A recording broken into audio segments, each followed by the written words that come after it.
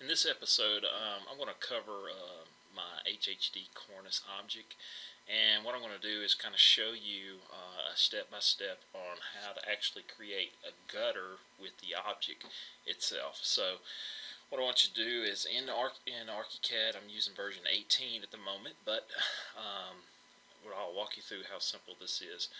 First of all, if you scroll down and zoom in to what I've done is created a profile of a 6-inch K-style gutter, and as you can see, I started out with a fill tool, and then I copied it, and then I offsetted it in, and then I traced it out with a slab tool. So this is a slab tool. If you open it up, I've got it, just 1 foot thick, and on the current story, and not too much had to worry about there. The biggest thing is making sure that you use your origin is set. And now what I'm talking about, the global origin, as you can see that X right there is the global origin, is the bottom left corner. So making sure that that's placed first. And then what you do is select that object, okay, and then what I'm going to do is hit F5 for 3D, and then I'm going to go pull up my 3D properties, projection settings. I'm going to go to parallel projection. I'll hit side elevation and put the azimuth at 90 degrees. That's the most important thing, is put it at 90 and set it at side elevation and hit OK. And as you see, it's you can zoom out just a little. And then what I want to do is I want to select that object, and then I'm going to go hit File, and then go down to Library and Objects, and then I'm going to say Selection as Object. Alright, this time I'm just going to embed it into the current library, but if you want to use it, then you can store it into your custom library objects folder, which I've covered in a previous video. So I'm going to name this gutter, for simple, and then hit Save.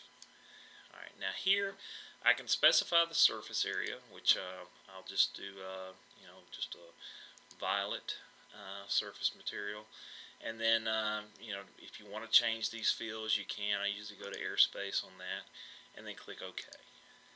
Alright, so now you've created the object. You can close that window. Now you come back to here, and this is where you can specify now the created object that you've got in the cornice. So you go to your object tool, and then I want to pull up objects. I'm going to go to linked library, and I've got it loaded here. So then what I'm going to do is go down to where I've got it in roof, and I'll select the cornice object right here. So now I've seen the profile here. It's set to flat cornice, and then what I want to do is I'm going to put the shingle strip. Here's what I'm going to change the shingle strip to. So I'm going to go here, I'm going to choose object, and then I'm going to specify the object is gutter. Alright, so now the gutter object is placed. So what I want to do here is specify just some round numbers here, but you can be exact if you want to.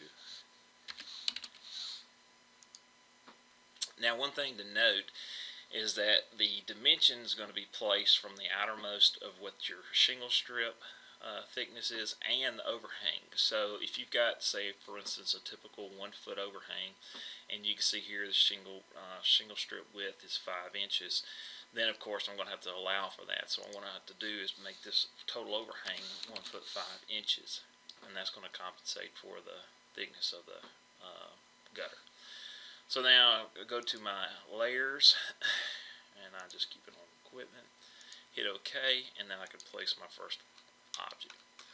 Alright, as you can see here, I can select that. I go to F5 and 3D. I'll change the perspective. Hit OK. You can see the gutter is included into the object. Okay. Now, it took on all of the material. Of course, I don't have that specified. So if I want to select that object, go into Properties, Then I can go down to materials, and then here I can specify what I want. So I've got it here, shingle strip material. If I want to change that to let's see, we'll do brass, and then the cornice material I want to do just a white, and the roof material, that's for return eaves.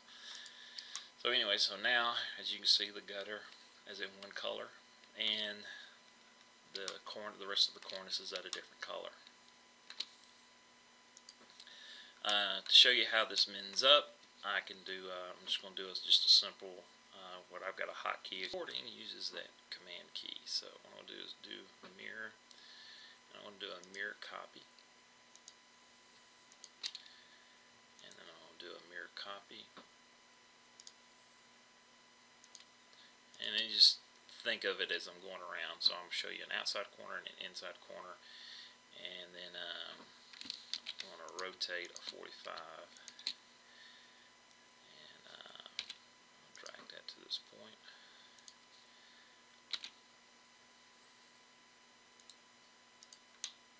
Okay, so now when I select this, I can stretch these points.